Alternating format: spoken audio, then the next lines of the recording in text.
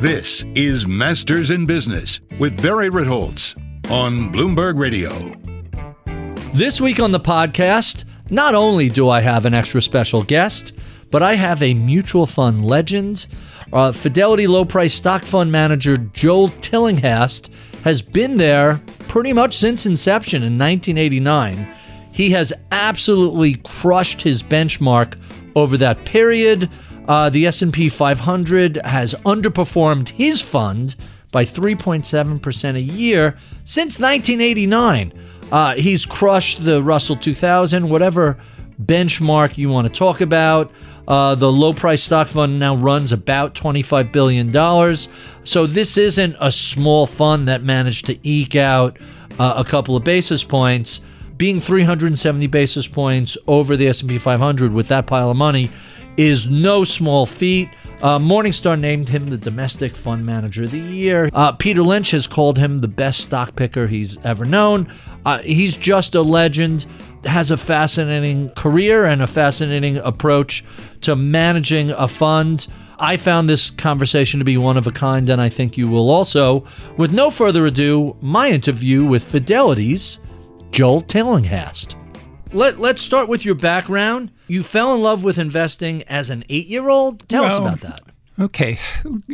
When I was 6, my grandfather, who was a bookkeeper accountant at a textile mill, died. And my grandmother was a second-string violin at the Providence Symphony Orchestra, which didn't pay well then, and I suspect didn't pay well now. So Grandma realized that she would have to live on survivor's benefits and some dividends from stocks Grandpa had purchased. He had 25 or 50 shares, mostly 25, of 20 or 24 stocks. And he had done research. He kept the annual reports of the companies in a library, and he also used a thing called Value Line. So my grandmother, realizing that this was her source of income, wanted to be sure she had the right stocks. And she got a trial subscription for $29 for 13 weeks of the Value Line. And I was a math nerd as a kid. I was the kind who thought, it's cool that 1, 2, 3, 4, 5, 6, 7, 8, 9 times 8 is roughly 9, 8, 7, 6, 5, 4, 3, 2, 1.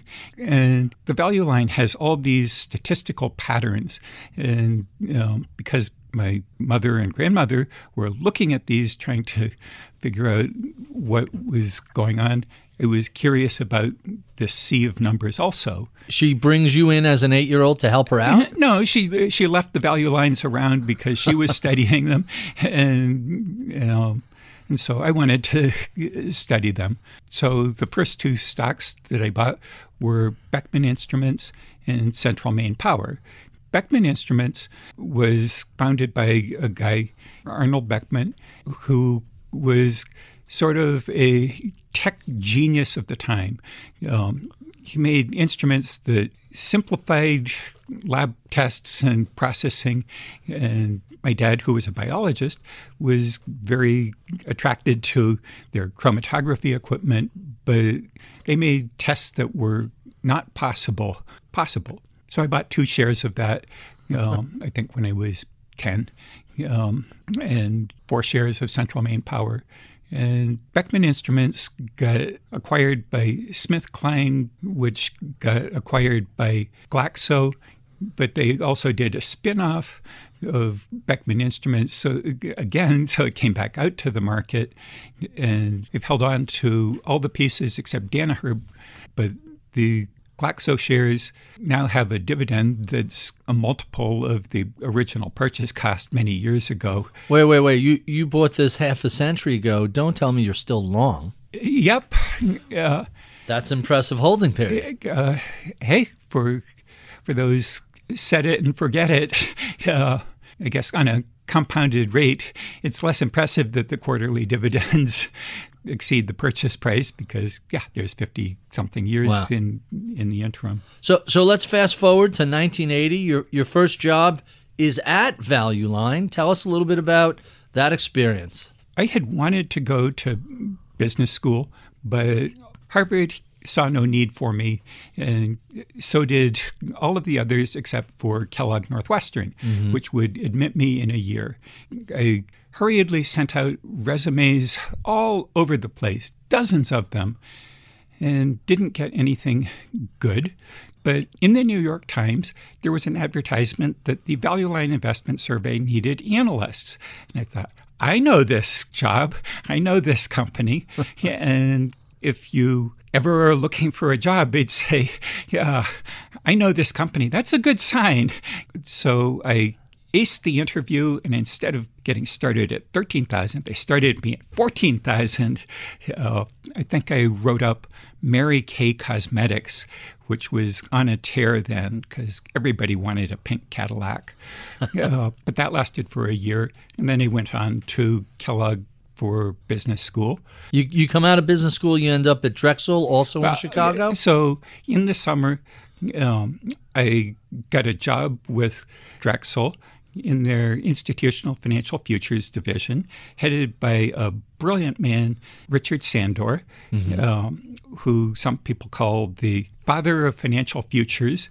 He developed the Ginnie Mae contract, which at one time was a big thing in Treasury bond contract. Very inventive and creative person. At the end of the summer, he said, would you like to stay? And so I did stay, but I had to take the full-time course load at Northwestern at night classes and work full-time at Drexel. The good thing was we had a 6:45 morning meeting because we were trying to connect London and Singapore. That was the only time that worked. Yeah. And so the sort of early-ish start to the day meant that full-time kind of meshed well with evening classes. So I finished up business school and started working full-time. So let's talk about how you end up at Fidelity. The urban legend is that you cold called Peter Lynch. Is this right? Yeah. So why did I end up at Fidelity? Sandor was fantastic. Really liked Michael Milken, despite having limited exposure, but Sandor did work some with him, and he did go out to Beverly Hills to see them. But by 1986, they had huge legal problems, and Bank of America called me and said, would you like to be director of research and strategy? Yeah, so I took that. But sort of a week after I started, they announced quarterly earnings, which was the same day as the booze cruise to inaugurate new employees. They announced a $640 million loss. And ouch. In 1986, that was real money. Real money. And the division that I was in was below plan. And I realized I want to work with people who are superb, like Richard Sandor, but I also want to work for a company that's not going to have some kind of financial or legal blow up. So I said, unlike my first job hunt, I was going to focus strictly on 5 people that I thought were at the top of their game: Peter Lynch, Mario Gabelli, Michael Price, Michael Steinhardt, and George Soros. That's a hell of a list right there. Yeah. They have stood up pretty well and have not blown up in any sort of public way. Peter Lynch was famous for the 2-minute drill, where he'll listen to any idea for 2 minutes. He'll shut you down at 2 minutes, but I think what I said in 2 minutes was compelling enough that it went on further. And I did have to come into Boston to get seen by everyone and for them to finalize the offer. And even though maybe the decision was made at that phone call, I didn't actually know until after the interview that I had done it. But when I went to Peter Lynch's office, they dropped me there at 2:00, and there was all this busyness, mayhem, people coming into the office to quickly tell him about what was going on. And I loved the openness to ideas that Peter had and willingness to consider alternative possibilities. I pitched him San Francisco Federal Savings and Chrysler, and I suspect he knows so much more than I did, but those were two of my pitches. Did you get the job because of the stock pitches, or did you get the job because of what he thought about your analytic skill sets and ability to grow?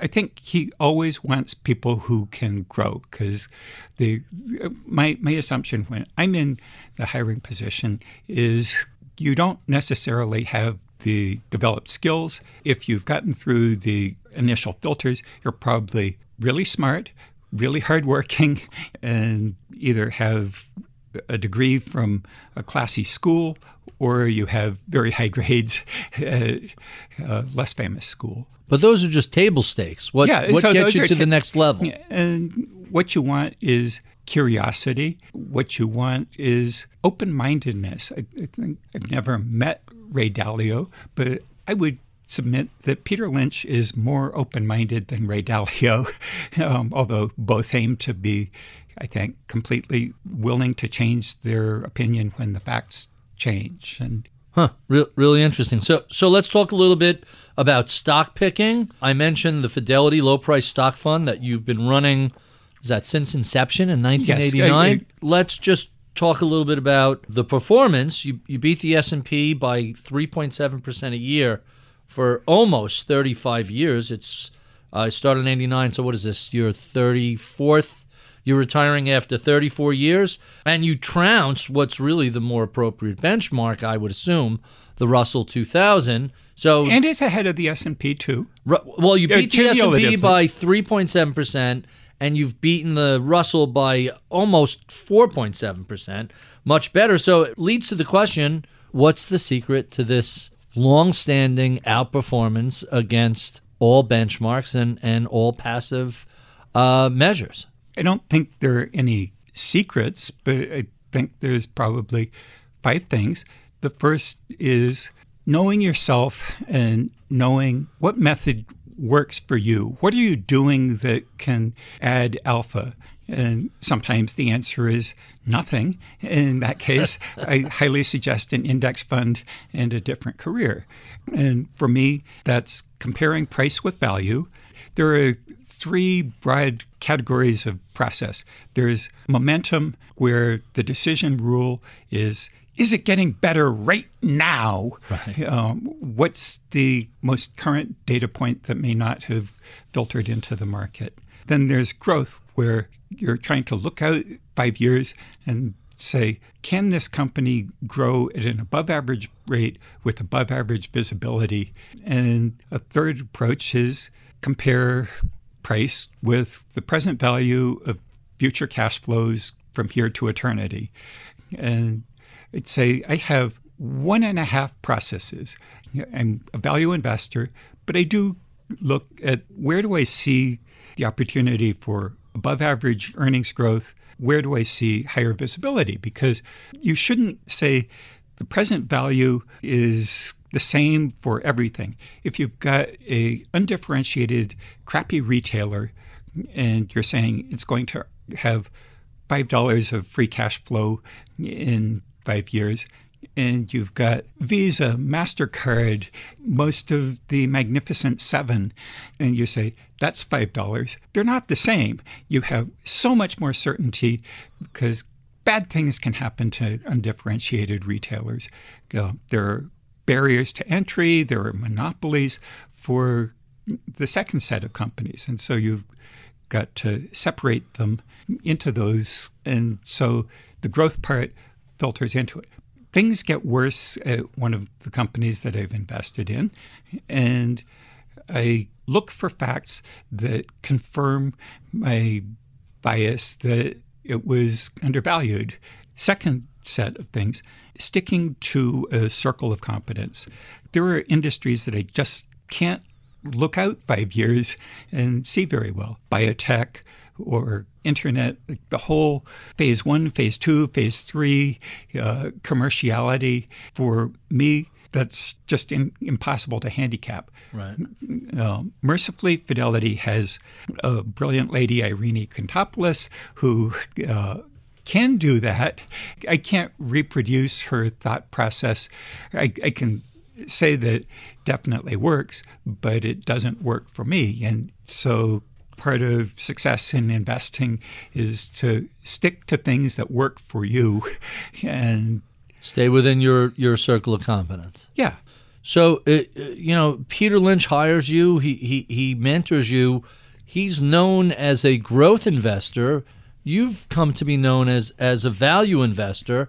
Was it that same thought process? Hey, I'm comfortable with value. I don't want to dabble in growth. Or did you pick up any of the growth strategies from Lynch? Well, that's what I'm saying about 1.5 processes. Your value with a little bit of Lynch's growth thrown in. Yeah, saying the present value of future cash flows depends on future growth. And of course, you want companies whose future earnings and cash flow are going to surprise on the upside 5 years out. So it would be wrong to categorize you as a pure value investor. No, the growth is part of the value. I want the lowest multiple on earnings 5 years out. And one of the ways that I tried to illustrate that was looking at some of Warren Buffett's biggest hits. And from the time he bought Geico and going out 5 years, it was 2 times earning. He paid 2 times earnings 5 years later. And stole it. Yeah. And Washington Post, another single-digit multiple. And most of his big hits, Wells Fargo, it's like, wow, he got the earnings growing dynamically or at least above average. And it's that PE 5 years out that I think is more helpful than spot PE or EV to EBITDA today. Huh. Really interesting. So you began in 1989. I'm curious how your investing philosophy has evolved over the past 30 plus years.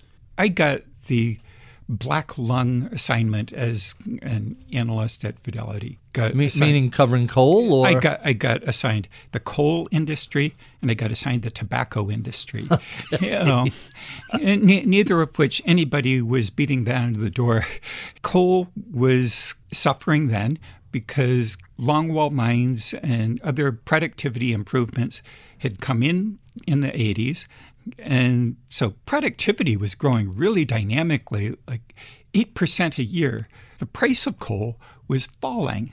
And because who needs 8% more coal when demand is flat, right, or inching up? They were still installing coal power plants, but not 8% a year.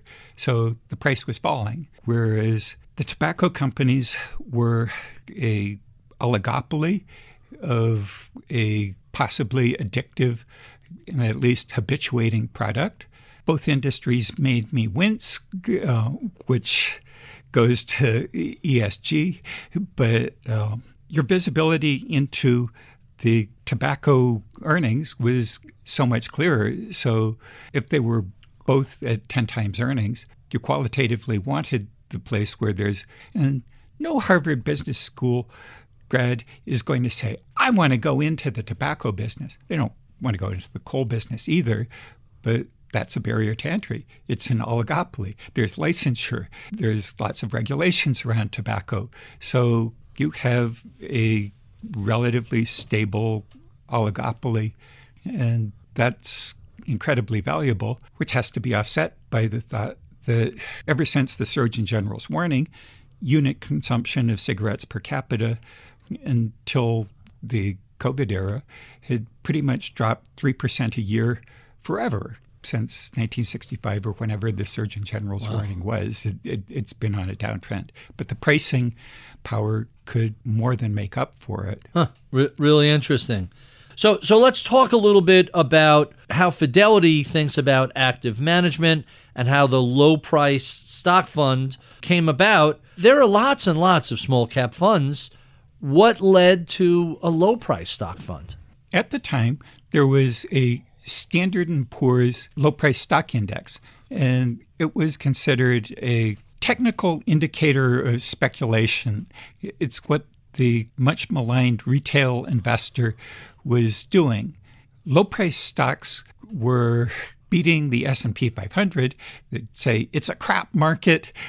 People are buying junk. The meme investor is nothing new, right? Or meme trader. Also was seeing that Fidelity had the largest buy-side research analyst crew, and we could cover those smaller stocks, and they were mispriced. I also was influenced by a business school professor, Rolf Baas, who did one of those studies of small cap stocks outperform. Right. For the period that he studied, it did. And it's gone intermittently missing for many of the last decades since the studies were published. You guys at Fidelity had lots of analysts that covered this. So you're implying that A, there's a market inefficiency, and B, you had an advantage that allowed you to swim in those waters that no one else seemed to do very well in. Yeah. At some point, you'll beat me up for the number of holdings that I have. And 800, 900? I don't have a problem with that. But I was going to start with Peter Lynch had more. Magellan had more than 900 Magellan holdings? had more than that, and the assets under management were smaller, although the cap of the market was smaller. But he had more than that, and Peter it was unforgivable not to have or get a update on a stock that Peter was interested in. And so I'm thinking Will Danoff probably intermittently covered over 100 retail stocks when he was an analyst. And I covered not just the tobacco majors in the U.S., but also the international, British American and Imperial, and the Canadian companies, and the leaf growers. And so had a full understanding of the international competitive dynamics, but also the supply chain. And that was what Peter wanted, and that was what I thought Fidelity had a competitive advantage, because we were doing research on those smaller companies. So how does this lead to nearly 1,000 holdings in a mutual fund? Or 800 in my case, and over 1,000 for Peter. But by the way, I'm not going to beat you or Peter up over this, because whatever people think about, hey, that's way too many stocks, the answer is, well, just look at the performance. It's obviously not too many stocks. Peter, one of the greatest managers of all time. Your track record, one of the greatest of all time. What does having 800 stocks do for you in that fund? So I think Peter felt like if you think a business is interesting enough that you want to keep in touch, it's bad form to go to zero. And I sort of feel like the same thing. You want to keep in touch with management, and if you don't have huge conviction, you want to have a tiny position. And if you've got a wildly diverse industry like banks or savings and loans, you want to own a few to keep track as a benchmark for the sector? But you want to do a preliminary sort and say, what would a good-looking bank look like? What would a well-managed savings and loan look like? And you want to get to a preliminary answer that says, yeah, this 25 savings and loans look like the best of the bunch.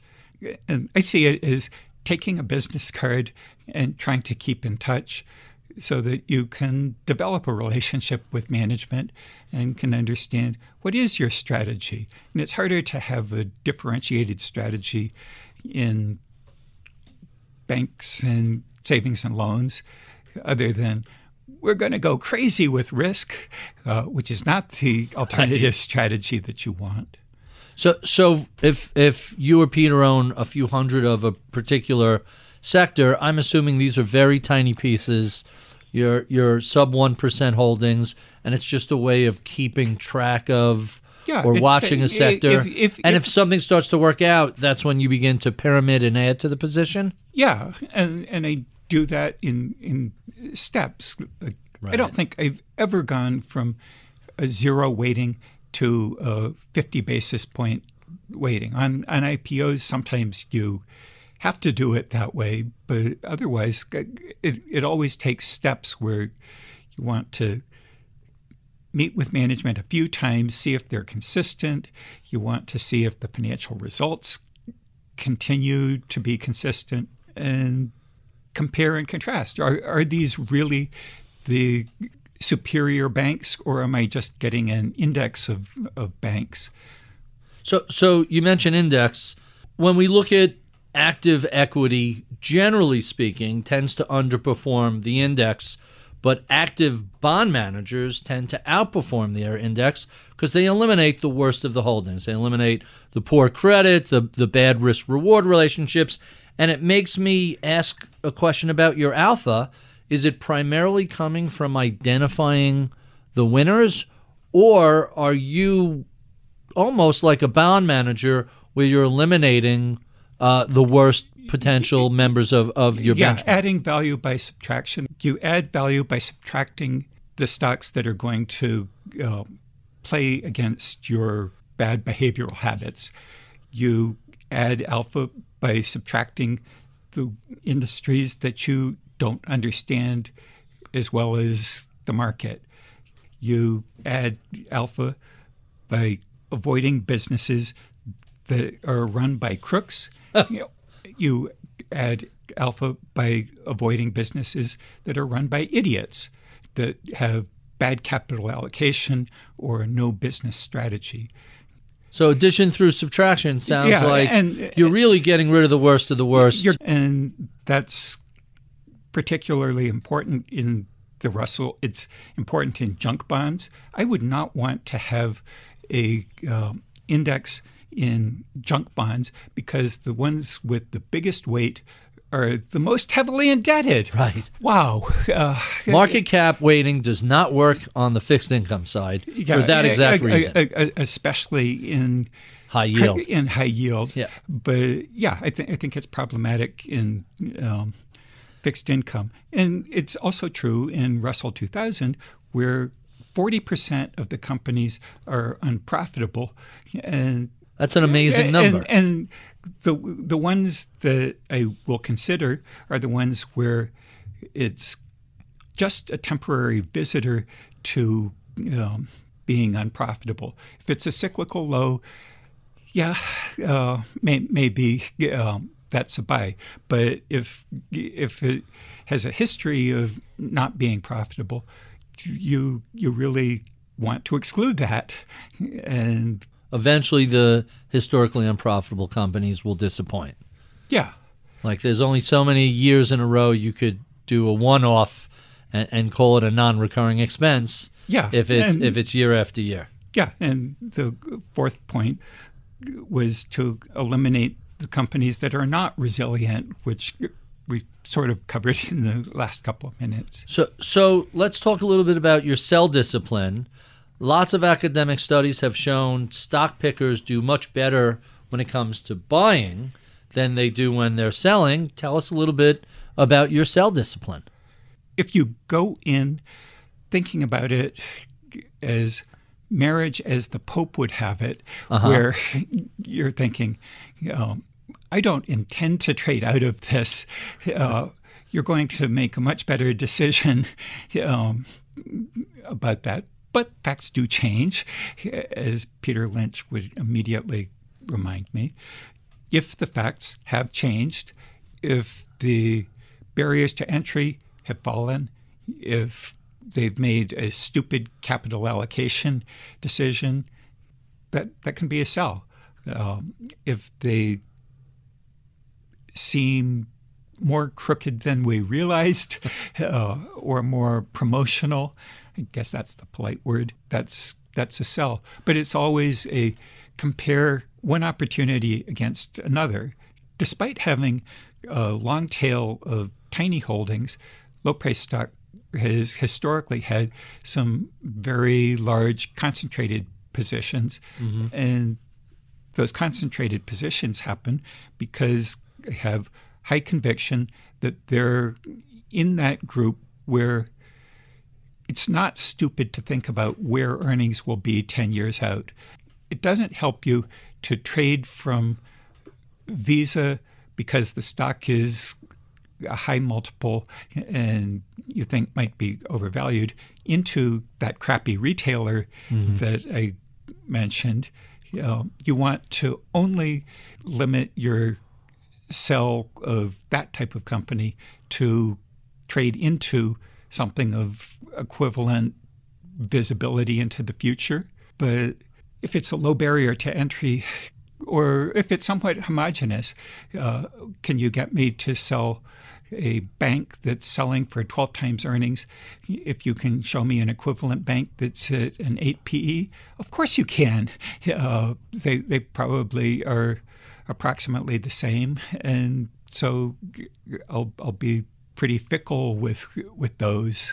So it sounds like you start out planning on holding to these stocks for a long time. Yeah. If they disappoint you, or if there is a better opportunity that comes along and you're not necessarily thrilled with the holding, you'll use that as a reason to get out.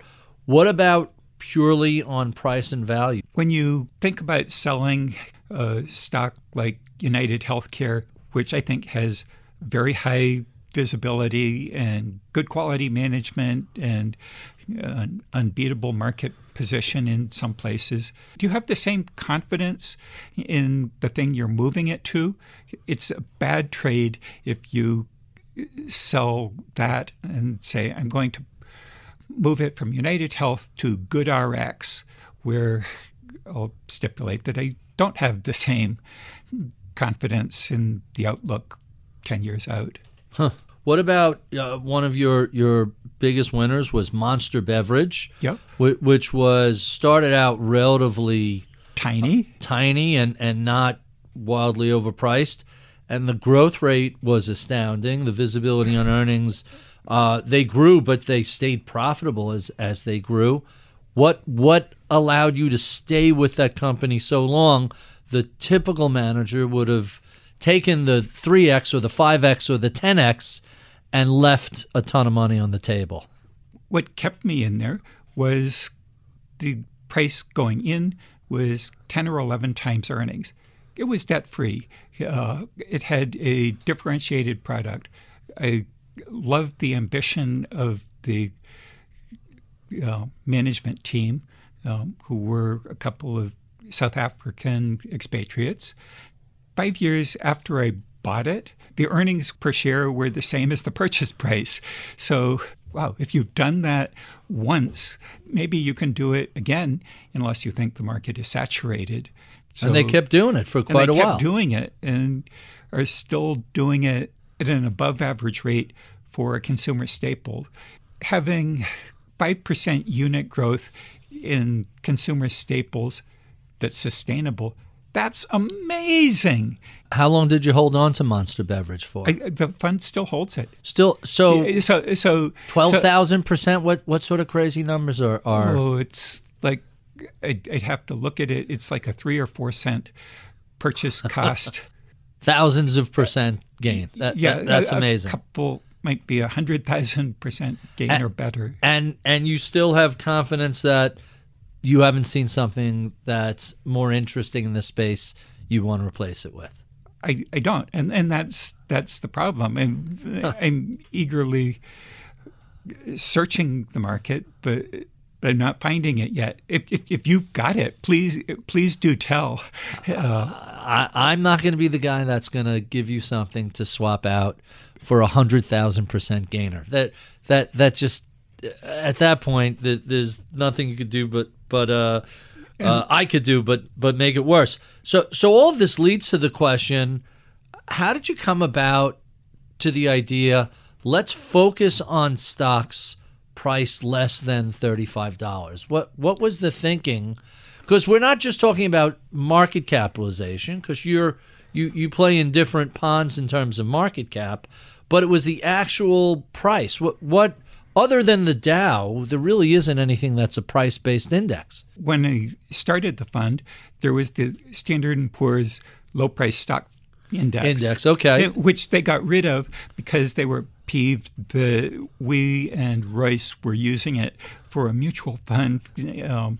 We thought it was free advertising for their index, but I guess they thought that their index was free advertising for our fund, or something. Well, the S&P gets... Or maybe the retail market changed, so low-price stocks were no longer a great indicator of speculation or public involvement in the market. Well, it was one of many. Odd lots went away, and put-to-call ratio went away.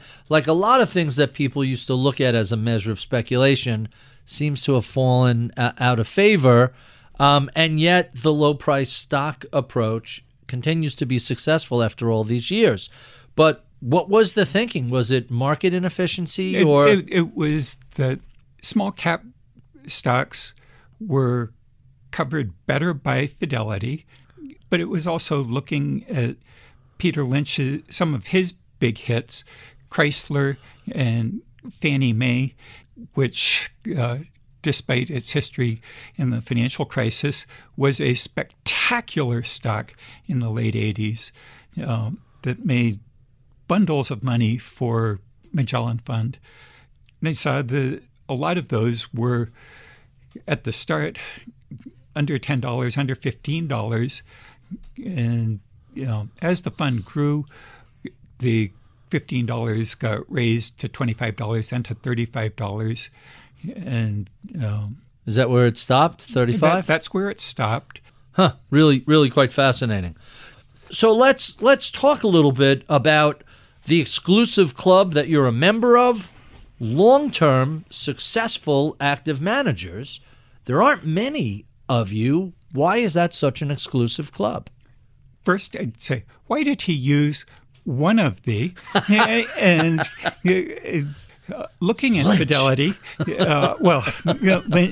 Lynch is awesome, but Will Danoff, who actually started within months of when I did, has added more dollars of value than any single fund manager, including hedge fund managers. Amazing track record, just amazing. Yeah. So Fidelity has a strong tradition of active managers who have delivered alpha, not just occasionally, but for decades at a time. What makes it so hard? It is a very hard game because most people know most things. And do you have proprietary information? And are you focusing on that proprietary information? I think Will is thinking very directly about what is the standout winner, the best in class in a growing industry. And those are all he wants. And I've learned from Will that, if I am excited about artificial intelligence and say, what have I got in small cap? Super micro is not the same bet as NVIDIA, sure. Unfortunately. If you think the artificial intelligence will win, and I'm unable to make such a decision, then you want to go with NVIDIA and not Supermicro. It's hard because information travels fast. And I think at the one hand, can you be faster to react to information? All the bots and automation mean that active managers who are trying to do that have been outcompeted by Renaissance Technology or D.E. Shaw or whoever, because I talked to an employee at one of the quant shops who would have to kill me and the employee if I said where it was. But he said that at one time, most of their investments were driven by a thesis where they tried to find data to support it. But they've now gone to just pure data mining, where if Sri Lanka butter production correlates with the S&P, then they will buy it. Doesn't matter as long as there's. It doesn't matter, and he, being roughly my age or a little younger, doesn't like that. But that's the direction that artificial intelligence is going. And so I think it's very hard at the fast data. And there's also so much data that people say the amount of data is growing by whatever rapid rate per year, but most of it is until it gets interpreted by something like artificial intelligence. And that's a problem for people who are on the momentum-y part of the growth market. So let's stay with that. There's a quote of yours I like. A lot of data, even a lot of the analysis, is trivial and ephemeral. Explain what you mean by that. You seem to be saying some of this data isn't really useful. For what I'm doing, it's trivial. For the people who've got it, it's got a shorter life than fresh fish, unrefrigerated, Right. Where it's glorious today, but it's gone tomorrow. And the opportunity is very quick, and machines are very quick to reflect those. Whatever you're thinking about, I think Kahneman said, at any particular time is less important than you think it is. Right. But it's got your attention. And that's the nature of that ephemeral data. Yeah. Really interesting. So we were talking earlier about active versus passive. Ironically, Fidelity runs some of the largest passive indexes in the world. What's it like having to compete with your own firm? If we can't beat the indexes, I'd say we're serving our customers better by doing that. And if we consistently lag, we should shut down the funds and move them all to indexes. But it's really more about customer choice. Fidelity strives to be customer-driven. We want to offer whatever serves the interests of our customers best. And you certainly haven't lagged. You've been beating your benchmarks consistently over time. Let's talk a little bit about how you define a value stock. What is it that makes a company undervalued and attractive to you? So value is the present value of future cash flows, where you're saying the cash flows 10 years out are a fantasy. Sometimes they're realistic fantasies. But when I think about the Cathie Wood universe, Cathie Wood may differ, can't look out for fast-changing industries and say, 10 years from now, this is what cash flows will be approximately. This will be free cash flows in an order of magnitude. So present value of future cash flows, where you really believe the cash flows reliability. And personally, I think most terminal values are BS, and that you should discount as far out as you feel comfortable, and the fact that you're trying to bundle it up into a terminal value, unless the assets are cash or convert to cash, that's the value that I am looking for. So since you mentioned ARK, let's talk about overpaying for companies. You said it's so important not to overpay regardless of how good any business or company might be.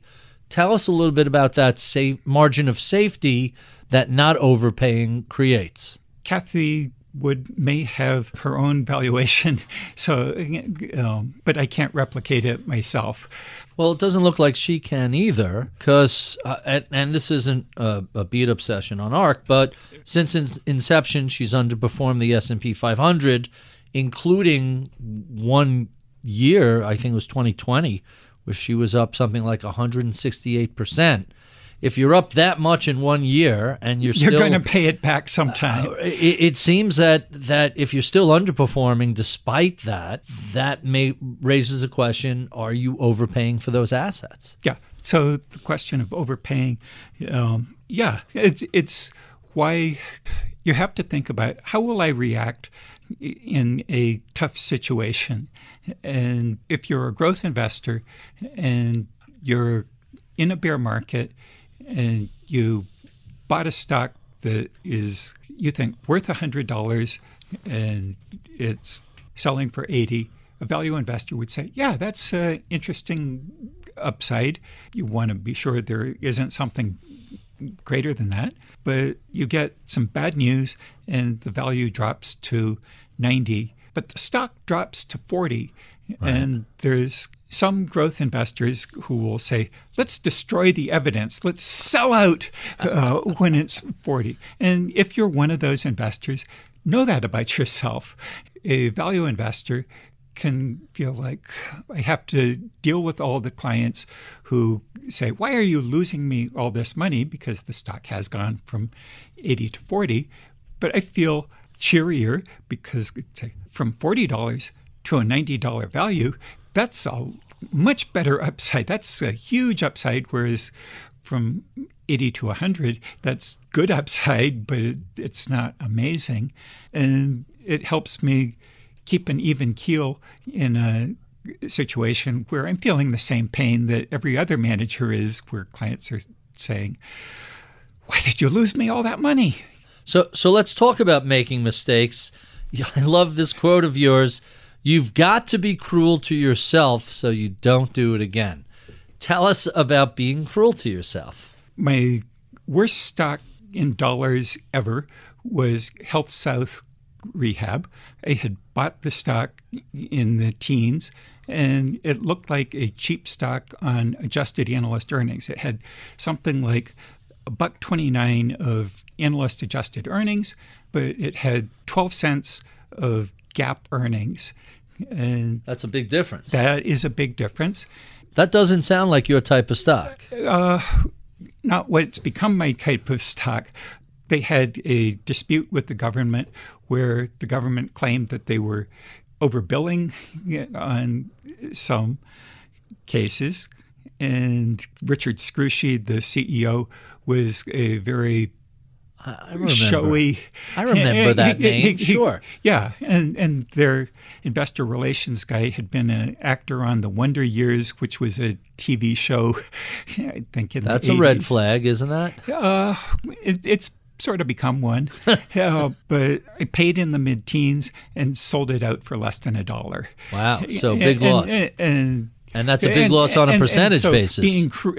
And it was a lot of shares. It had complete wipeouts, but they are mostly those 1 basis point positions where I didn't do the full research and didn't have much confidence behind it, but thought it was interesting. So be cruel to yourself. What I didn't do was look at free cash flow. And I think that was part of how my changing. I had already realized from the tobacco companies that the magic of their financial model was the huge amount of free cash flow and that they were producing. The GAAP earnings versus the analyst adjusted, the lack of free cash flow was confirming that GAAP was probably closer. It turned out that they were cheating the government and that there were some accounting restatements necessary and there weren't really good financials, and the assets were growing faster than the sales, and so which doesn't make any sense. Yeah, and you beat yourself up on this. You're cruel to yourself. You're cruel to myself to say, going forward, I'm going to look at free cash flow and take it seriously. I'm going to be skeptical about analyst adjusted earnings and look to free cash flow as a confirming, but I also want to see, is it one of those cases where the analyst adjustments are economically realistic or are they excuses? What year was this? I bought it around 2000 and it crashed around 2002, 2003. Right. Right in the middle of the dot-com crash. So you could definitely bury that, although a 99% drop is never fun. How big a position was this? Because it was material, and even with 800 other stocks. This was one of my medium concentrated. It was probably position number 30. And that's a percent or two, right? That's all that is. Yeah. No one's happy about it. A 99% loss on 1.1% could be a percent. Yeah.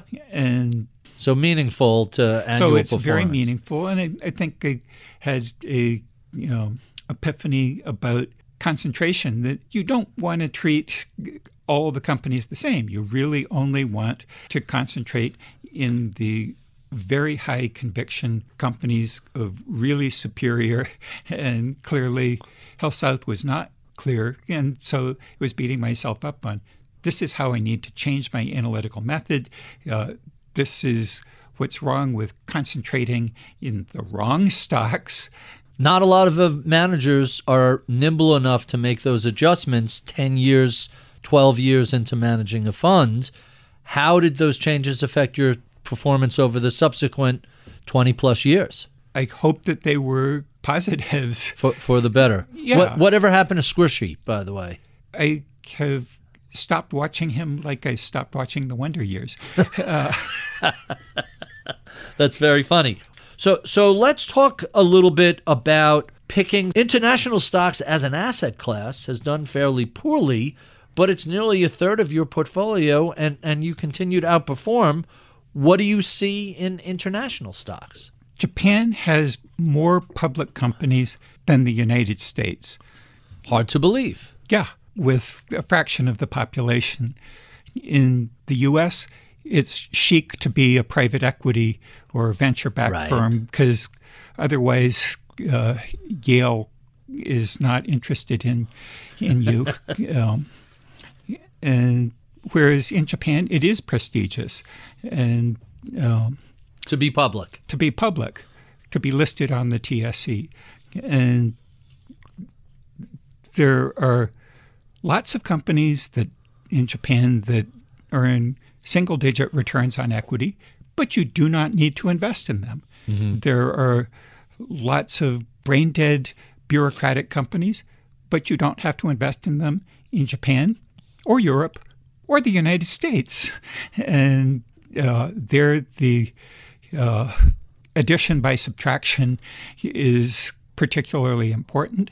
And it's great that we have on-the-ground people, and here I'd highlight Sam Chamovitz, who's taking over, along with Morgan Peck from me, spent several years in the Tokyo office. And there are smaller entrepreneurial companies that are doing differentiated things. One of those big winners has been Cosmos Pharmaceutical, which is a discount drugstore and food store in southern Japan, and their SG&A to sales is something like 14 or 15%.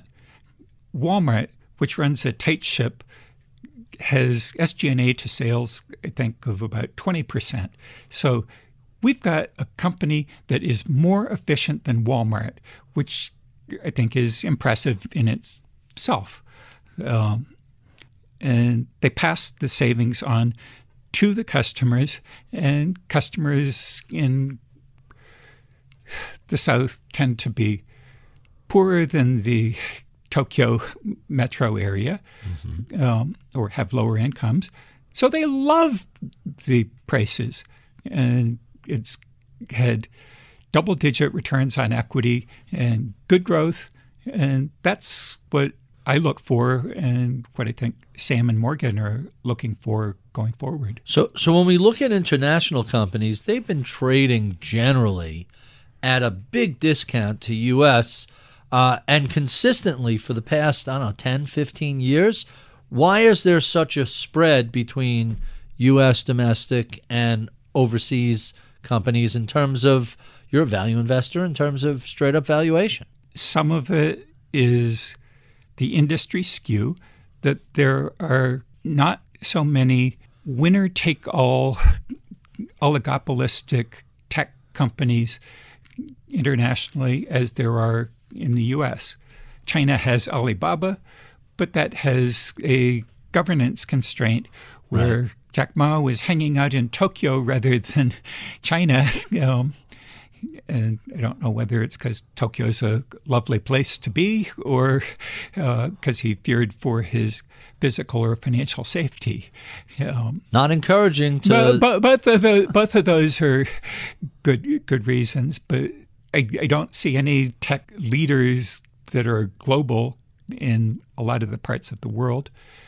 There are real governance differences in some of the places, and the industry skew away from tech, may be slower and more commodity-like. U.S. antitrust policy has kind of gone missing except in weird spaces, and so U.S. companies have a lot more market power that they can use. Huh, really interesting. So you're set to retire as portfolio manager this year. You mentioned your two successors. Is the strategy going to be the same, or are they going to put their own spin on the base that you've created over the past 34 years? They will absolutely put their own spin. Some of the largest holdings have come down in size because what's high conviction for me might not be high conviction for them. Mm-hmm. And on the bullish side, I think research about the specific companies and coverage is better than it's ever been for a low-price stock fund because Morgan and Sam are beating the bushes, getting analysts to study companies, call companies, visit companies. And so that information flow is better than it's ever been. You're going to stay on as senior advisor. What do you hope to teach the next generation of Fidelity fund managers? Maybe I'm just hanging out so that I have an excuse to visit the London office, and because I learn from them, and I worry about my mind going soft because I'm not talking to them.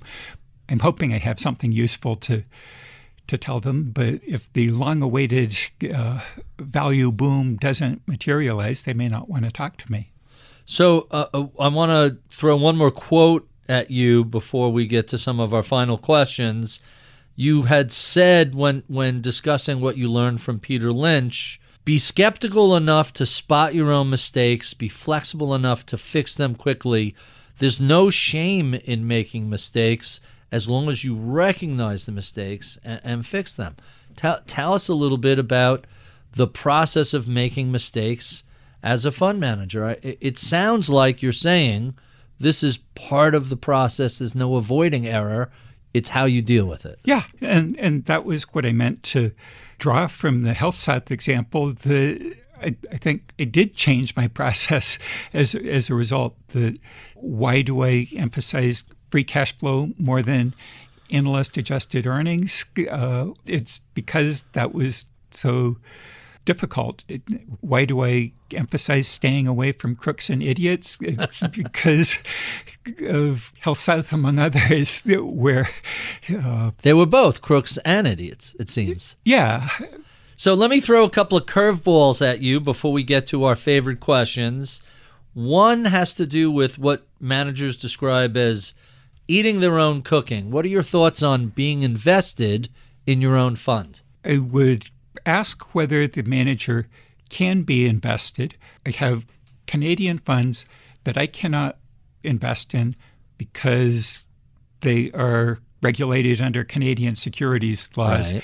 And so I cannot invest them. And the low-price stock fund? I have the highest disclosable bracket of amount invested in both my personal brokerage account and in my retirement account. So you very much eat your own cooking. Yeah. And our last curveball before we get to our favorite questions, you were affected by your experience in an earthquake in Japan. Tell us about that. It was very scary. The conference that I was at went all week, and on Tuesday before the big one, it was in a company meeting, and I felt a tremor, and the translator sort of perkily said, "Oh, that was an earthquake." And I thought, okay, if you're chill about it, then so am I. And then a couple of days later, on Friday, I was in a meeting with a home goods retailer at the Fidelity office, and the tremors started, and the tea service started to slip around the table, and the company manager CEO was looking more and more uncomfortable. Not chill about it. And not chill. And so I was thinking, oh, it's not just every day for the Japanese. And so the meeting that was meant to go till 4, we abandoned, went down the stairway. The coffee shop in the downstairs was kindly giving away free coffee, and my car ride to the hotel wasn't scheduled to arrive until 4, but it never arrived. Cell phone service had stopped. Wow. And so I had to walk to the hotel, and Dave Jenkins, our Fidelity analyst and now portfolio manager, had to walk home, which took a few hours. How bad of an earthquake was this? This was 7.5. It was a big one. Mm-hmm. You could see the hotel was near a radio tower, an observatory tower. You could see it bending. Really? And they were going to have a finale dinner on the top floor of the hotel, but decided to move it to the basement. Makes more sense. And one of our women analysts was on the 21st floor. I think I was on the 22nd floor. And she went down there crying, and they moved her to the second floor. And if I'm ever there again, I'm going to lose my dignity and start crying and say, "Move me to the second floor." It's very disorienting to be, for those of us. And to have subways shut down, cell phone service shut down, car service shut down, all of that stuff, and to see, oh my God, the radio tower is tilting. My flight was canceled. Flight out was canceled. Very, very disorienting. All right, let's jump to our favorite questions that we ask all of our guests. Starting with, what have you been watching? What have you been streaming? What's kept you entertained these days? It's a good thing that your podcasts have a shelf life, because some of the stuff that I watch has a shelf life too. I recently watched The Pelican Brief and thought, that was when I really loved Julia Roberts. That's a fun movie. It's a fun movie. Renfield, Nick Cage, it's about Count Dracula's assistant. So it's lighthearted, maybe more Halloween type showing, but it's fun. I like the Bosch series. My wife loves that, watches that. I like old movies. James Bond is, it may be popcorn, but I like popcorn. Nothing wrong with that. Especially with the Sean Connery. There are definitely some Bonds that I like better. And I'm not quite ready, but hey, this is the new millennium, and so if his personal pronouns become she, her, then I'm fine with that. I don't think we're going to see that with Bond. That seems to be. There was a rumor that. I'll take the other side of that trade. Okay. All right. Especially, I'm cool with it. I just don't see that as a Bond sort of thing. Let's talk about your mentors. Obviously, you've talked about Peter Lynch. Peter Lynch was amazing. Richard Sandor, what a brilliant and curious and creative person at Fidelity. Bruce Johnstone doesn't get as much press as Peter, but for finding ways to make more than a dividend yield out of dividend-paying stocks, he was fantastic. He's closer to a value investor than Peter. Those are some pretty good mentors. Let's talk about books. What are some of your favorites, and what are you reading right now? Thinking Fast and Thinking Slow is one of my favorites.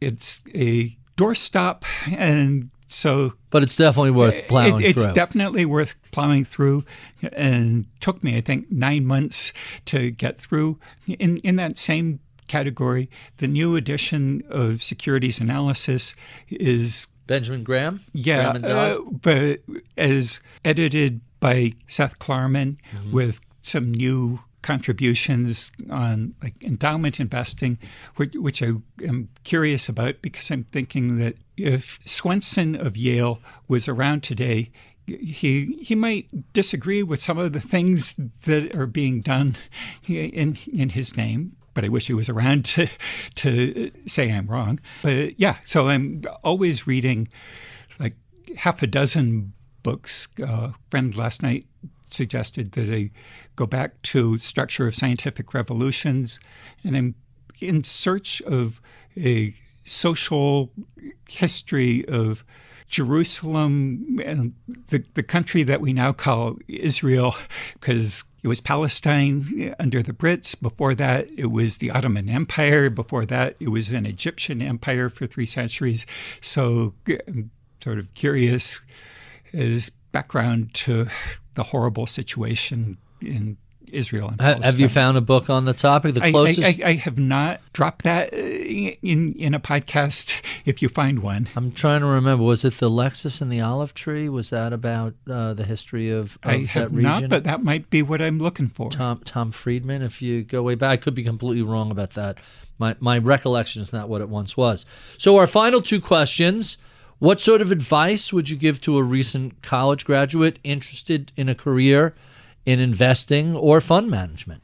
If you're interested in fund management, you should know that it works on an apprentice system. You do not start as a fund manager. You start as an analyst.